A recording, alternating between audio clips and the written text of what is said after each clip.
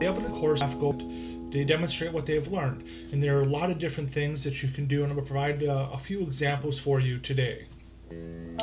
So for example, you could have the teachers just write a simple reflection. And so when they're writing the reflection, some of the different things that you can think about having them do is talk about why they chose this topic. So they went through, they've seen all the offerings that were out there. Why specifically did they choose this one? Was it going to help them enhance what they're doing in the classroom, learn more about a certain topic, those types of things. They can talk about new knowledge or skills that they gained by going through your course.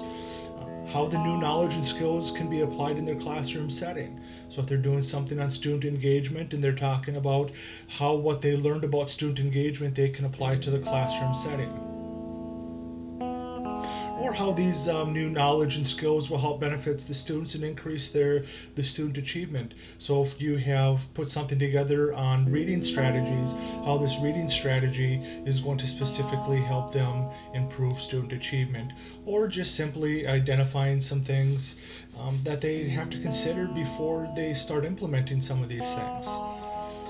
They could also do a lesson plan, where they submit a completed lesson plan incorporating the new knowledge and skills that they learned. So if they're doing a lesson plan, some of the things that really do need to be in the lesson plan, though, at the very minimum, you're talking about what the learning target is, lesson activities, differentiation that's used throughout the lesson closure, and then assessment. And then really specifically looking at that strategy and talking about how they're going to incorporate that new tool or strategy into that lesson. Those are some more straightforward ones that can be done. The next couple ones I provided some examples of what that would look like if teachers were demonstrating what they've learned. So when they're putting together, they might want to do something showing a learning activity that they're going to do based on something that they learned. So they develop an activity based on this new knowledge, and then teachers submit the activity or a video of the students completing that activity. For example, maybe you put together a course on student engagement activities. And so for the teachers to demonstrate what they've learned, maybe you've given them 4, 5, 6 different types of student engagement activities that you could do in a classroom. And so the teacher would show that they've done something. So they picked one, they said, I want to have my students do a World Cafe. And so they're going to provide maybe some of the documents that they're sharing with the students. And I gave just a short screenshot of something that I did with the World Cafe with my students to show them this is the scenario that they're getting, this is how it's applied in the classroom in a narrative that the teachers would give, and then show some different things that this is what the kids are going to do while they're doing this activity. And then when I did this activity, I walked around and I took pictures of the students participating in the activity. And the teachers could do this, or they could have short video clips capturing some of the things that the students were saying while completing the activity. Another way that they can demonstrate what they learned is through scenarios. So you could provide scenarios to the staff and have them reflect or identify a tool and explain. So the top one over here, so if you have put together a course on student expectations, students could identify if high expectations are demonstrated and then reflect on it, explain it. So for example, one of the scenarios might be telling students that they will get a bad grade if they don't do their homework. Does that reflect high expectations, yes or no? And then what would you do to show that you have high expectations when it comes to homework?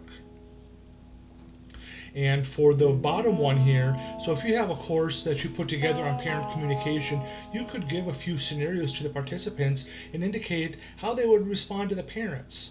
So something that I did before, when I did something like this, I had a bunch of different scenarios and then we talked about them. So this would be one of the scenarios. So looking at the second one here, so if you had someone that came in, you had a parent respond to you and it's like, I do not understand what is going on with your class. Brandon has an A or B in every class except yours. I would like to schedule a conference with you as soon as possible. And then how would the parent communicate back to the parent based on this situation? So give them a couple different situations and they reflect and talk about how they would respond in that situation. Those are just a couple of examples of how you could use scenarios. Another one would be your open-ended questions. So just given a simple set of questions and the teachers need to respond to, and then they submit them to you or submit them to us. So when you're, for example, a couple open-ended questions are some of the things that we're going to do in this course, where it's just a series of questions and the teachers kind of reflect and talk about that process.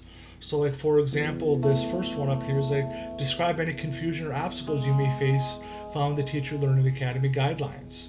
And so then the teachers would just respond to that, showing that they've gone through that course and looking at some of those different things and how it would be a challenge for them or an obstacle to put something like this together. And then another one is simply just creating a quiz in Schoology and have the teachers take it and get a score of 80 or higher. These are just a couple of examples of how staff could demonstrate what they've learned by going through your course. This is not intended to say that these are the only choices, just wanted to give you some examples so when we're moving forward, you have some different types of ideas that you could use. A couple of things to consider when you're putting together your course and you're thinking about the demonstration of what the staff learned. You want to think about how long it's going to take the staff to complete the evidence of learning. So if you are developing a course that is for one CEU, it should not take the staff more than 1 hour to complete the course and the evidence of learning portion. So if you put together a course and it's going to take about 55 minutes for the teachers to go through all those activities, you have about 5 minutes left for the evidence of learning. So that, in that case, you might want to go with a simple quiz. So if you have something that maybe only takes 35, 40, 45 minutes, maybe that's the one where you're going to have more of a reflection for the teachers, since it's going to take them a little bit longer to put that together. Best practice is to give staff at least 2 options to complete to demonstrate what they've learned. So in this course, there are going to be 2 choices for you to show that you've gone through the course and you understand everything that's going on, and they're listed in there as 2 different options that you can complete. And it's just best practice to really give all the participants 2 different choices that they complete. Some other things to consider. It is only your responsibility to develop the course and the resources. Beyond that, you're really done with it. You're not responsible for providing feedback to teachers. This will be the responsibility of the staff development coordinator and the digital learning coordinator. So when you put these things together and they have their evidence of learning and they submit it, if there are questions or confusions in there, those will be handled by the staff development coordinator and or the digital learning coordinator. If teachers have questions about material that they are learning, you can include your contact information and have them contact you, or you can have them directly contact the staff development coordinator and the digital learning coordinator. If there are technology issues as well as errors that are in the course, those will be addressed by the staff development coordinator and or the digital learning coordinator.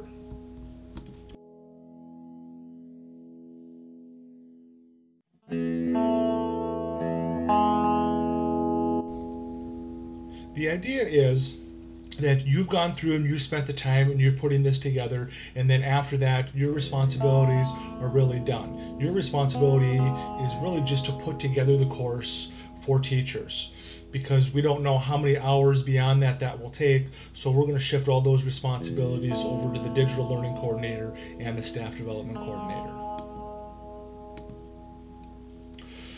So one of the things that you may want to include, because some questions may come up about CEUs, since teachers who take all of these courses will be able to get a CEU. So after the evidence of learning has been reviewed by the staff development coordinator, that person will then submit the request to the director of teaching and learning to grant a CEU for completion of the course. So you might want to include that, since this may be a question about the CEU when they get it. So it's really after they've submitted the evidence of learning, then the staff development coordinator will inform the director of teaching and learning, and then she will send out that CEU information to the teachers.